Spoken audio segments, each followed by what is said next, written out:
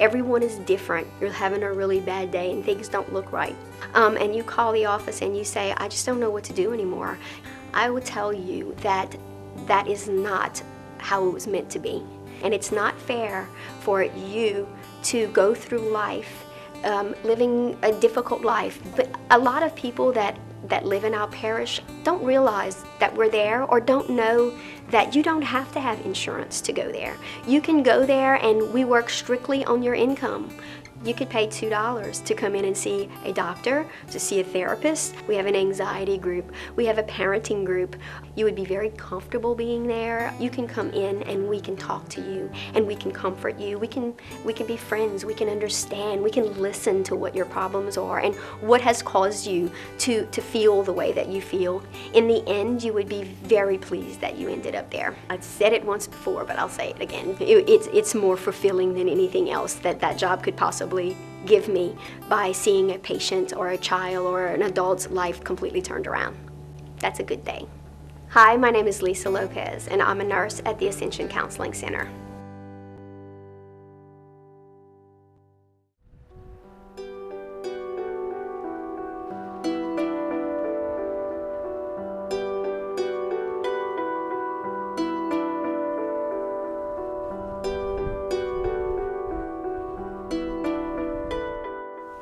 Hello everyone, I'm Lisa Weber Curry, Manager of Clinical Services at Ascension Counseling Center. You're watching Ascension Counseling Center's video newsletter, where we talk about the services we offer and how you can benefit from them. Thanks for joining us. In this episode, we'll talk about healing life's deepest hurts. We'll explore why we carry the pains of childhood into adulthood, how betrayed trust affects our adult relationships. We'll focus on the importance of forgiveness and what that means. Stay with us for the next half hour or so. We'll be right back after this message. Ascension Parish, a parish steeped in tradition. It's a place where generations of families have continued to enjoy a lifestyle that centers on community living and community celebration. It's a place where we care about each other and we care about ourselves. For more than 50 years, the Ascension Counseling Center has continued the tradition of helping individuals and families change behaviors and change lives. The Ascension Counseling Center. Welcome back, and thanks for staying with us. Hello, Suzanne. How are you today? I'm doing very well. How are you? I'm good. Good. So today we're going to talk about healing life's deepest hurts and those emotional weights we carry around. Yeah, this is such an important topic. And so we want to talk about how we can feel weighted down from things that hurt us or wound us from childhood. Okay. And, you know, what got me started thinking about this topic is a few months ago we do an At the Movies series at our church where we show a video clip and then we talk about some kind of truth illustrated by the clip. Well, we showed a clip from a movie of a man who had grown up with an abusive father. He was verbally and physically abusive, and so they showed some of those scenes. And when I talked to the pastor afterward, he said, you could see that woundedness on people as they walked out of the building.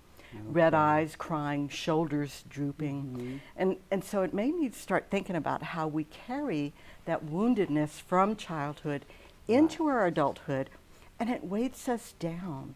And it makes our life so very difficult and become a grudgery and a woundedness that we carry into our adult relationships, and we don't even realize the cause of it.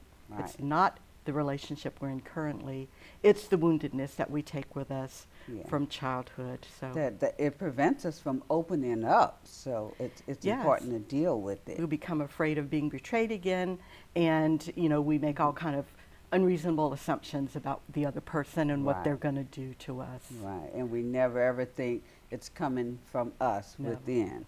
So that's the important point here. So we're going to talk about how to change that going forward in 2019, since it's just around the corner.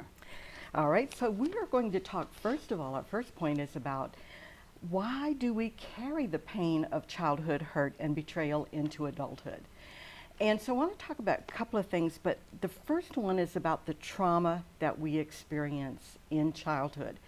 And sometimes when we're exposed to a traumatic event, such as maybe a sexual assault or people who go through warfare, there are people who are tortured, there are traffic accidents, traffic collisions, anything that feels like a threat to our safety or security, or if we witness that happen to someone else, that can give us post-traumatic stress reaction. Yeah. And so symptoms of post-traumatic stress include having disturbing thoughts, disturbed feelings, having dreams, disturbing dreams about the event that occurred, recurring dreams, having mental and physical distress, mental and physical symptoms that are related to the trauma, and we call them trauma-related cues.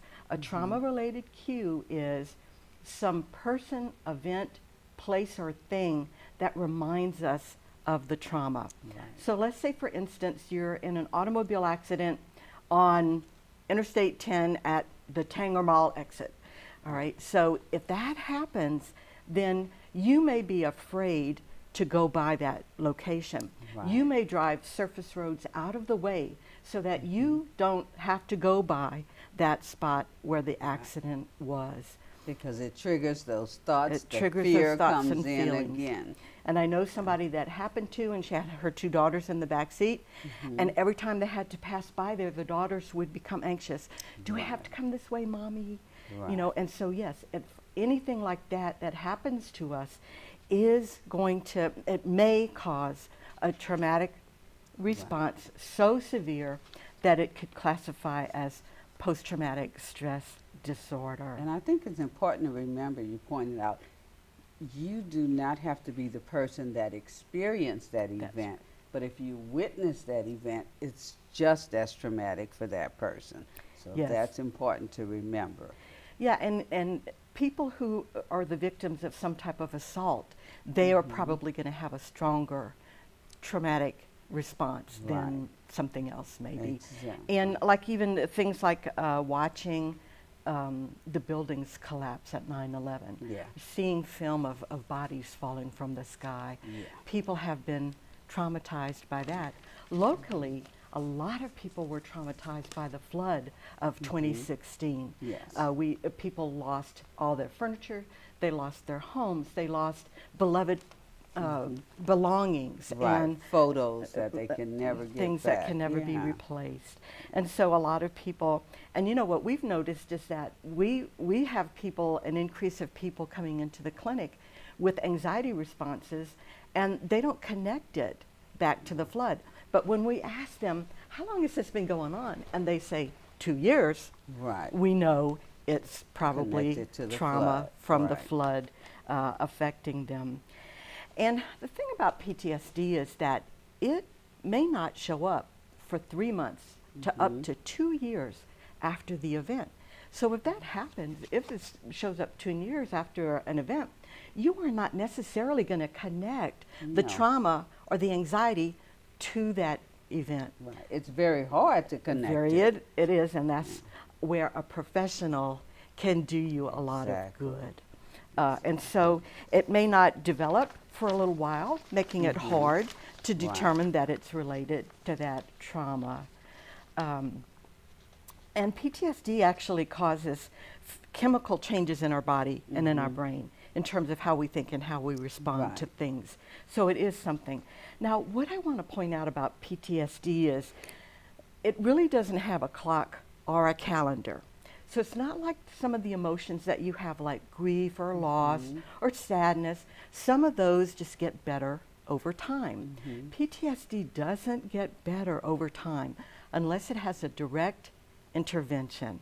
And so you really do have to directly address it. It's not necessarily going to go away. Right, it can actually get worse over time. It can get worse if left unattended to. And that's why your childhood trauma is going to follow you into adulthood. If it's not dealt with, it's going to stick there. And other trauma will pile on top of it and it will become compounded. instead of Right. getting better. And it just makes it harder to dig yourself out of it. Absolutely. Again, professional help can make a difference. It makes a difference. Okay. And I like the term digging out of it because it does Mhm. imply that there's just a ton of stuff Right. dropped on top of us. Exactly. And that's how we feel Yeah. often. Yeah, we feel covered in it. Now, Right. the other reason that childhood woundedness follows us into adulthood is because of maturation. Okay. You getting older and maturing. And everybody goes through that. They develop more and more abilities physically, mentally, emotionally, spiritually, the older you get. So I have a friend who has a brand new grandbaby, not you. A friend who has a brand new grandbaby, and they sent us a video of the baby turning over. And the baby turned over, and everybody in the room yelled and clapped. Yes. Okay? So my point is, when you are laying on the sofa watching football and you take a nap and you turn over, does anybody yell and applaud for you? No. It's not a developmental task. It's something you mastered as an infant. So whenever it's something new, we note it, and whenever it's something old, we tend to don't. ignore it. And it's the same way, like if you've ever been to an elementary school, they have these colored lines, purple lines or whatever, painted from the classroom down the hall and into the cafeteria. When the kids are in elementary school, they have to line up in a line, follow the line painted on the wall, to get into the cafeteria. Because that's age appropriate Right. for And their it's training developmental stage. Their They mental need that development. outside structure. Right. But you are never going to find lines painted on the floor in high school or high As school kids adults. going to the cafeteria in a Right. line. And that has to do with our developmental abilities. So the reason this is important for us is because every developmental age that we get to where our brain or our emotions develop more fully, when we look back on that childhood traumatic event, we reinterpret it with our new awareness and our new intelligence. And we begin to see how significant it was. So maybe I don't realize how significant a sexual Assault abuse was yeah. at age 4 or at age 7. But as you're getting older and older, you begin to realize how inappropriate that is, how society looks at that, and you know how painful that is, and how that's considered deviant on the part of the person who does it.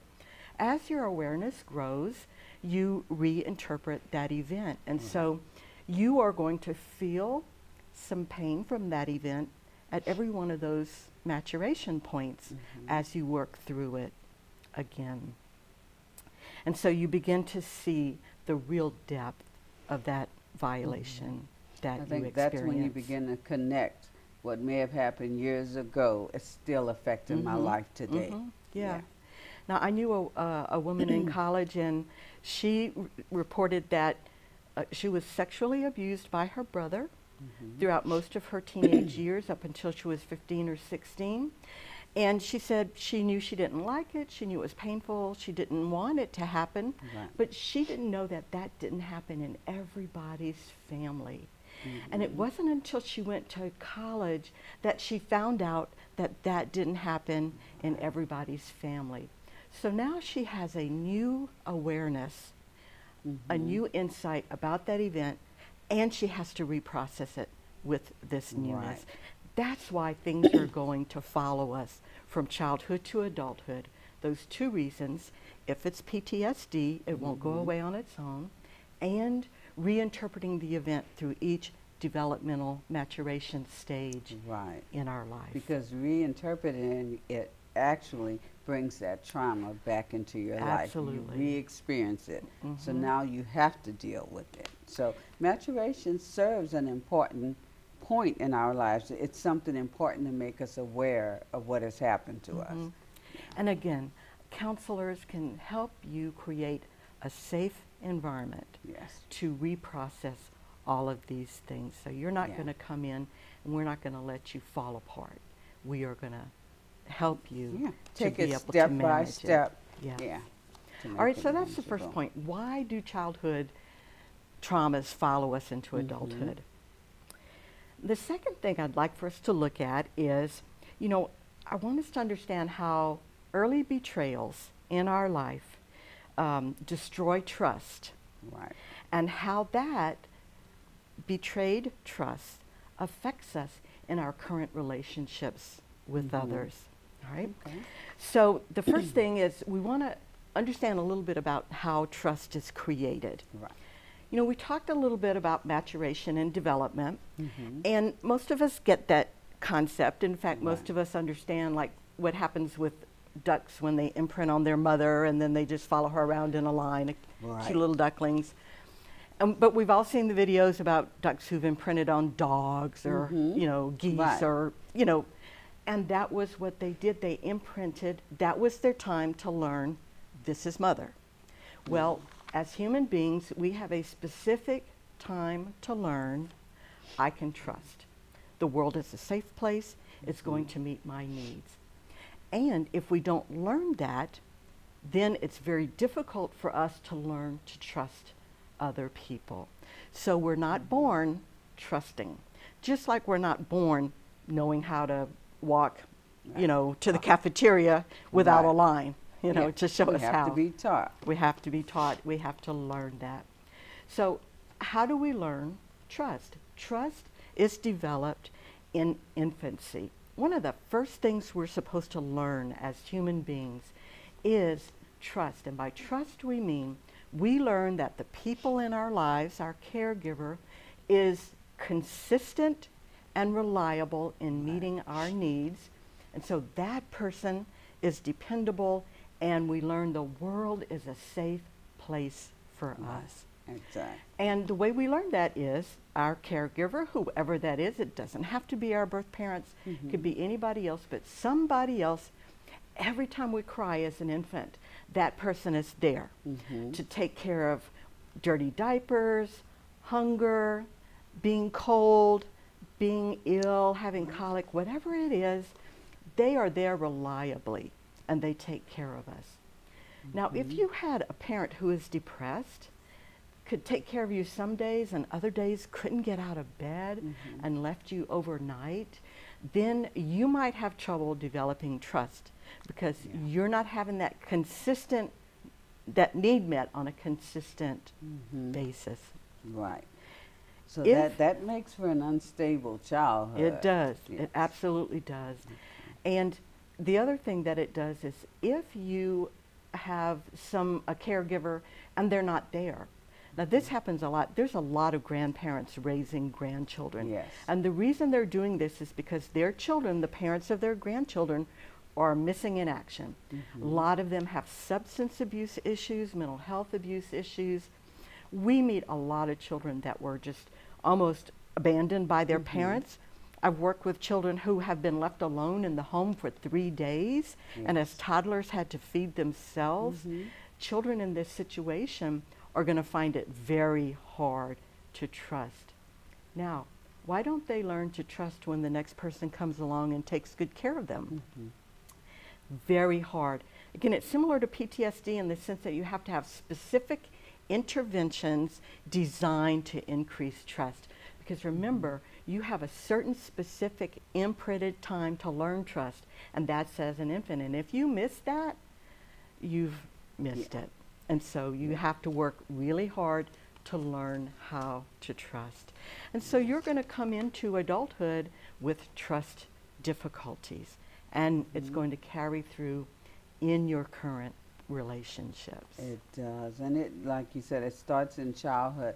That's where we see clients coming in with attachment issues because they have not securely attached to someone they can trust. And when they do, as in the example you gave with the grandparents raising the kids, they don't want to leave grandma's side or grandpa's side because they know in the past when a parent walked away, they may have never seen them again. Again, that's right. So. And they'll learn, like even though they're in a safe situation, they still remember that trauma. And so they will, like with one family I worked with, they were living with the grandmother, but they had been the ones left alone in the trailer for several days. even though they were in a stable situation and they knew it, they could acknowledge it, Right. they would still hoard food. Yes. So they would that take happens a food, lot. and so we had to work with that. And so you're still going to have some things that are going to carry over because they still could not trust that anybody or the universe was going to meet their need for Yes. hunger. And it takes a lot of patience working with individuals who have not been able to secure trust as a young kid. As a provider of services, you have to be really patient. As family members, Absolutely. you have to be really patient with those kids because it's a learning process. They have to unlearn what they knew before and Yeah. learn now. You have someone in your life you can trust. And for a lot of people, that's difficult. It is. All right. So that's one of the reasons if we miss our trust window, you know, we're maybe it's going to be hard for us to develop that. But when we come into adulthood, depending on our trust experiences, we have two different things. So Okay. I become a person, I can either trust others or I cannot. I'm in one of those areas. I Yes. trust or I cannot trust. Now, I'm in a relationship with somebody else. So if I'm in a relationship with you, you're somebody who's either trustworthy or not trustworthy. Right. And we can have any kind of 4 combinations. So that's going on in every one of your relationships right now. You're somebody who can trust or not trust. And you're in a relationship with somebody who is either trustworthy or not trustworthy. See, here's how that plays out in your relationships. If I'm someone who's able to trust others and you are trustworthy, we are golden.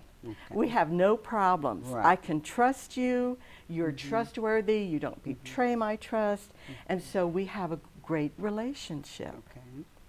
But I can be somebody who trusts, and you could be somebody untrustworthy. Okay. You may be betraying me left and right. You're having affairs. You're not where you say you are. Right. You're spending money behind my back. You're spreading every secret I tell you. Right. You're not trustworthy, but I am still trusting you. Okay. Now, here's everybody what happens.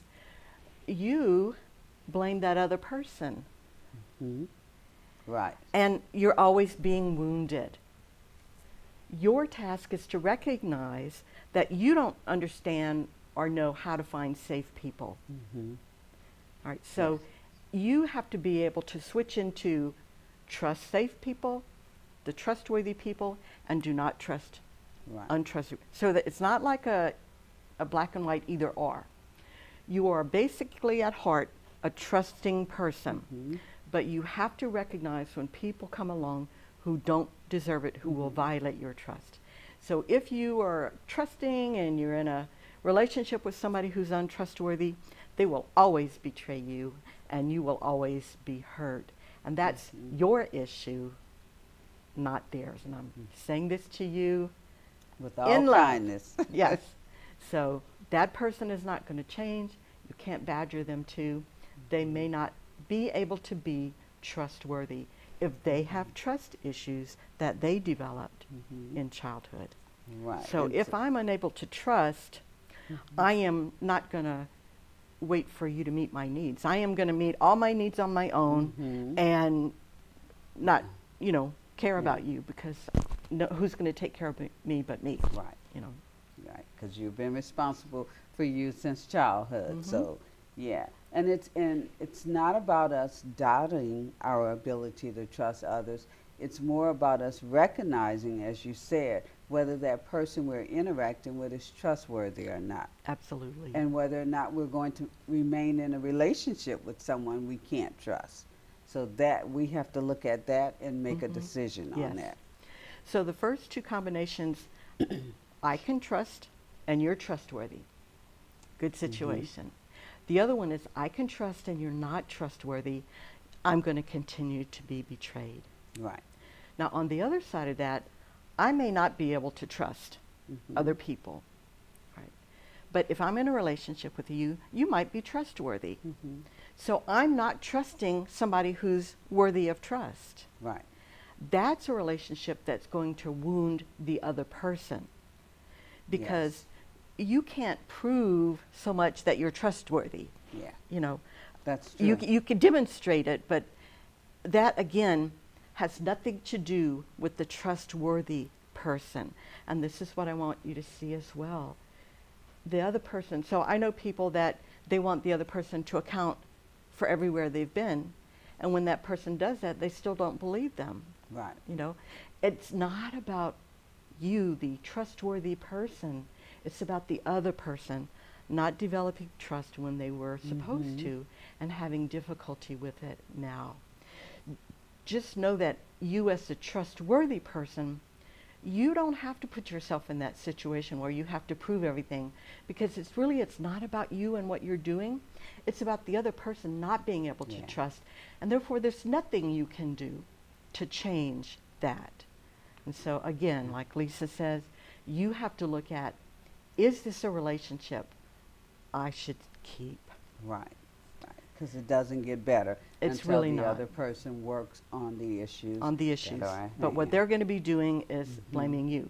They're going to want Right. you to prove that you really are trustworthy. And that's, you know, It's not possible, especially if you've been doing this and showing up and being consistent over the years and nothing has changed. It's time Yes. to take a look at that. and plus the other thing that's hard about that is if I accuse you of doing something and you haven't done it, you can't prove you didn't do something. Right. You know, I mean, you can Exactly. prove you did something, but you can't really. So it's so difficult. It puts you in a difficult position, and you basically spend your life having to, you know, accommodate that other person's Right. inability to trust. Right. So there's, you know, I can't trust, but you're trustworthy. The final piece is, I can't trust, and you're not trustworthy. Right. This is a disaster. Chaos. This is Yeah. total chaos in a relationship. And so you really need to look at, again, do you want to keep this? So I don't trust you, and you don't deserve trust. And, you know, so. There's no proving anything in that. That's where both parties need to individually seek counseling. Yes, individually. Yes. And so those are the 4 ways that trust, whether it was developed or not, are going to impact your current relationships. I can trust and you're trustworthy. I can trust and you're not trustworthy. I cannot trust and you're trustworthy. And I cannot trust and you are not trustworthy. Right. Right? So how do we move on? How do we change the dynamics in trust? Glad you asked that. An Okay. important piece, I know you're going to roll your eyes when I say this because we hear this so often, forgiveness. Yes. Forgiveness is something you do for yourself. You Right. release the pain instead of carrying it with you. So Exactly. now, and when I'm talking about this, I'm not talking about your current relationships. We are, again, going back to your childhood. Someone has betrayed you, wounded you, and you've never been able to heal from that hurt. You have to heal, and the only way you can heal is to forgive that. You do that for your own benefit, to get rid of the weight. Right. You don't do that for the other person's benefit. They are not suffering because you have not forgiven them. They are not going to suffer or be happy No. because you do forgive them. They are going to be who they are regardless of your. And it's not about waiting for the other person to repent and ask for forgiveness. Because honestly, truly, people who didn't know that it was inappropriate to sexually abuse a child are kind of never going to get it. They're going to, every time people come in and talk about, you know, violence that they were arrested for, they never own up to what they did. They always minimize it. Yeah, I didn't really do that. And you read the police report and it's, well, you know, she came in the door with a knife. It wasn't at all. So they minimize their portion of it, what they did, and they blame the other person or they blame someone else. And really, if they had that ability, they would change that and they would be remorseful and they would ask for your forgiveness. So a lot of times if we're waiting for somebody to come to their senses and ask for forgiveness, they just don't have it in them to be able to do that. And so it's a lot of times about, do I want to continue a relationship with this person? And so I'm not talking about the really serious things like abuse, but you know, the average betrayals that go on every year in families, or the offenses that we get, or the words that we say, the unreliability. With those kind of things, we just need to ask ourselves, do I want to keep a relationship with my parent, with my sibling, with my friend? And if the answer is yes, then forgiveness has to come on your part. It's a requirement. It really is a requirement. It makes me, I remember Oprah saying that forgiveness for her, when she finally understood it, was when she looked at it this way. Forgiveness is giving up any hope that the situation could have been any different. Yes. Because you can't change it by holding on to the anger. You forgive and you move on from it. But I think the part that gets people tripped up is, oh, so are you requesting that I also forget what happens? And that's not a part of it. We're not saying that you must forget, but you forgive, because forgiveness is truly for the person who's given the forgiveness. It releases you. You can actually move on from the situation. Yes, and if we think about those 4 things about trust, being able to trust and somebody being trustworthy, this person who's offended you or abused you as a child, let me just solve the question. That is an untrustworthy person. Don't trust that person. Right. So that's an untrustworthy person. So you don't have to trust them. So we're not talking about that. Right. So we're just talking about forgiveness. And I love what you said about, about forgiveness there, because really one of the aspects of us being able to forgive somebody else is to feel compassion. We don't think about that word very often. So really, compassion is feeling sympathetic pity or concern for the kindness, caring, if someone, so this is when you show kindness or caring or a willingness to help others. That's compassion. And compassion and anger cannot coexist. Right. So compassion is really about being able to find something in that other person or in that other situation that helps you to understand it in the terms of walk a mile in my shoes. Now, I know that there's a lot of different levels of offenses. And when we talk about child abuse, most reasonable people know that that's correct and are appalled by it and offended by it and would want to ostracize the person who would do it. So I'm not talking about necessarily, but if you think about it, we have all betrayed somebody else, said something hurtful to somebody else, let somebody else down in some level. And it may be very small, but you just cannot live your life with people and not offend each other. It's just not going to happen. Exactly. So it's about looking at that other person with compassion and saying, here's how I have failed. And maybe if you can look, maybe they were abused. Maybe they, who knows, maybe they have limited intelligence, maybe something. To where if we can look at the phrase, wounded people wound people.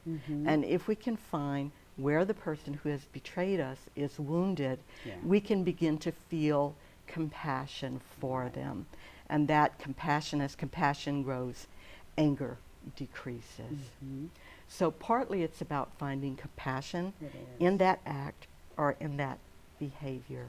And I think it's important to remember, if we give compassion, because life is about give and take.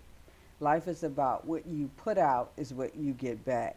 So if we extend compassion to somebody else, when we're in need of that compassion, it will come back to us. Yes. So, even if it's hard for us to do it initially, if we just remember that, extend compassion to somebody else, because there will, as long as we're alive on this earth, come a time when we're going to need that compassion back. So if we extend it out, we may not get it from the person we're extending it to, but somewhere down the line, somebody's going to give it back to us.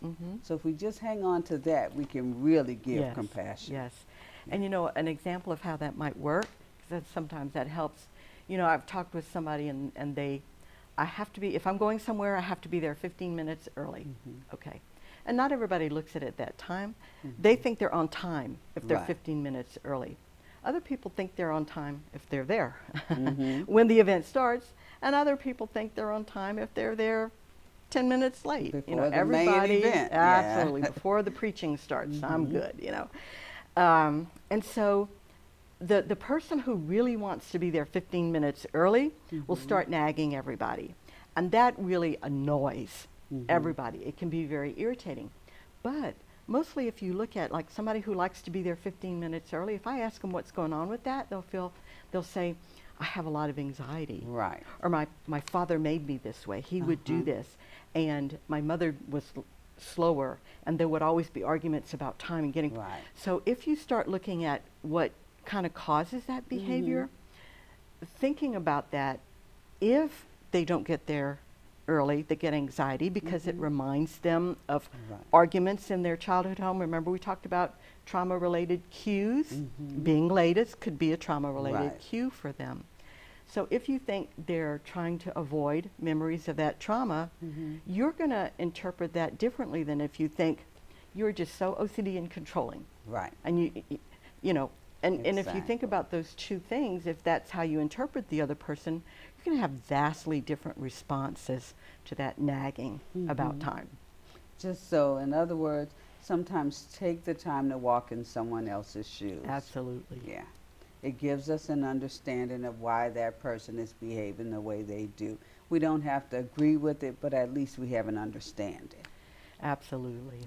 Right. Now, we want to wrap up our discussion on forgiveness by saying forgiveness of another person is not the same as reconciliation.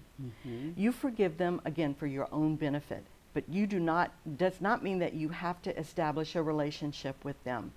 If they have not repented, recognized what they did was wrong, apologized, change their behavior, change what they're doing, anything like that, they don't accept the responsibility, then do not have a relationship with them. Right. It's perfectly okay to split holidays up and not be there when that person is there. Exactly. It's perfectly okay not to go to that person's house if everybody else is going. Right. It's perfectly okay not to call that person and invite them somewhere because your mama wants you to. Right. And so forgiveness absolutely doesn't equal reconciliation. Right. And in fact, you should not reconcile with that person until they acknowledge what they did, accept responsibility for it, and change that behavior, make amends to you for what they did. Right. And so, that they are still, until they do that, they're still in that I'm untrustworthy box. And you need to leave them in that box, not be in that box with them. That's right. And remember, you have a choice. We don't have to be in that box because our family member says, hey, we all need to be together. It's the holidays. If you're not comfortable, don't get in that box again. Absolutely. We have choice. And now, sometimes people have trouble with that compassion and that understanding part when they're trying to forgive. Again, that is one of the roles of a really good counselor, is to give you that alternate perspective. And so I had a client one time, and they had been married. They were in their 70s. They had been married 40 years, and she found out her husband had an affair. And she came in to see me, and she said, I really want to stay in the marriage, but I can't rationalize it. I can't figure out how to get over this and stay in the marriage. And so I said to her, well, you understand that bad people do good things and good people do bad things, and that no one behavior is the sum total of what that person's character is or their personality is. She's had 40 years to look at it, and if more good outweighed that one character flaw at that time. Absolutely. She said, I'm good, I got it, never had to come back. Okay. Counselors can do that for you because we're not emotionally involved.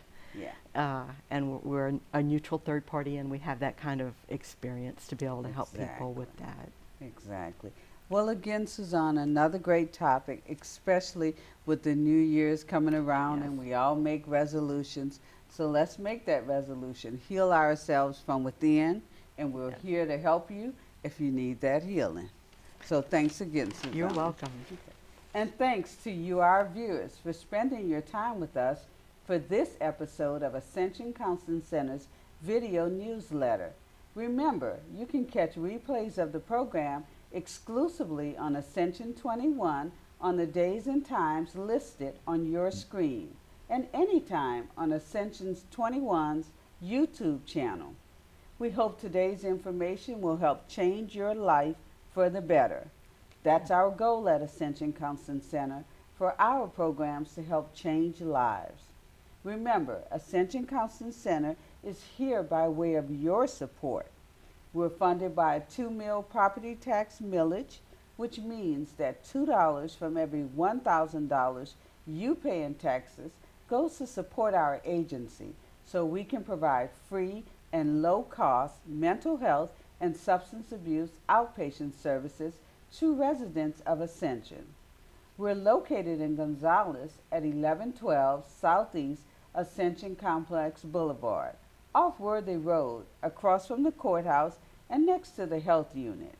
You can reach us by calling 225-450-1016. You can also find us on the web at ascensionparish.net/MH and on Facebook at Ascension Counseling Center. You can also hear us on KKAY AM 1590 every Tuesday from 10 to 10:30 a.m. Thanks for your support, and until next time, from everyone at Ascension Counseling Center, thank you for watching.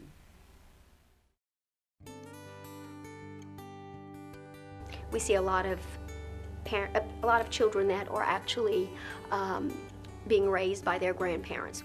There's so many resources that we can help you with to help you figure out what to do with this child, to help this child understand what his goal in life is.